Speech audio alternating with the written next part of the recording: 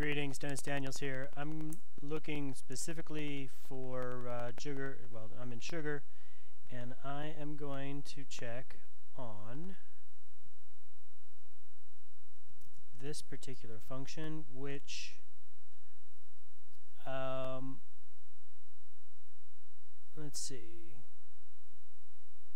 There's a response to this. Let's see what the response is in terms of viewing the code.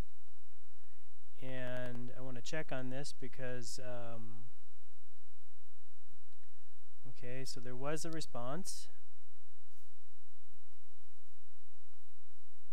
And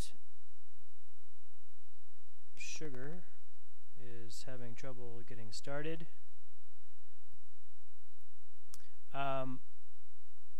So from the source to every sugar is always just one click away in the hover menu from the icon in the frame.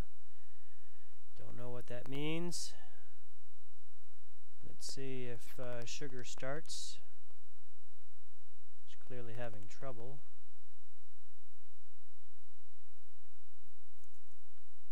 Okay, let's start over. Fatal IO error. Well, let's see if this one is not so fatal.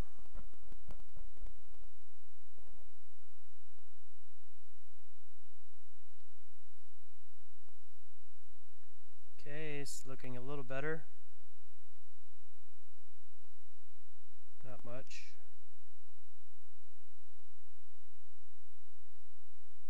Takes a long time for sugar to start. That's need to plan for that. Okay, so we have our icon, and now if I right click, I don't see source here. Alright, so let's take a look at the instructions. The instructions say source area is always just one in the hover menu from the icon in the frame. From the icon in the frame. Icon in the frame. Alright, so let's see if we can find an icon in the frame. The frame does not work in emulation mode. Oh, now it's working. Sweet. Okay, so I've got the frame. That's good. I don't know why it didn't work before, but now it is. So, icon in the frame. So the journal, I should be able to... that's what he meant? I don't know. Let's try something that's not too intensive. Terminal. Is there going to be any code there? I don't know. We shall see. Again, I'm still looking for this mysterious in the hover menu from the icon in the frame. That doesn't make any sense to me. Okay, so I'm in the hover. Oh, am I going to get the hover menu?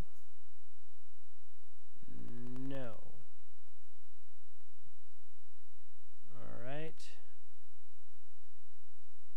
Hover menu in the frame. See what's in the neighborhood while we're here. Okay, that's fine. Hover menu in the frame. I don't understand what that means, and I don't know where to click. So, yeah, that doesn't need a screenshot or something. Thanks for watching.